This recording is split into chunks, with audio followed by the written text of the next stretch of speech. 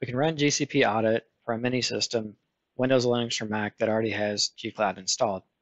To get started, go to the project page on GitHub, click on the code button, and copy the link to the code. In your terminal, use git clone to replicate the project into the local directory. The files will be copied into a folder called GCP Audit. Change directories into GCP Audit, and inside you'll find all the different scripts. Before you can run the scripts, you need to be logged into gcloud. If you haven't already logged into gcloud, just type gcloud auth login and then the name of your account. So if your account is abc@gmail.com, type that in and hit enter.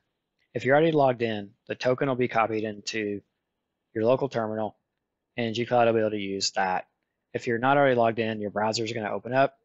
You'll follow the normal login process, and again, the token will be copied back into the terminal, and the terminal will be able to use that to log into Google Cloud. To run the GCP audit scripts, once you're already logged into gcloud, just run whichever script you want. So for example, we'll use utility list accounts, and we're going to look for any account that has the editor role.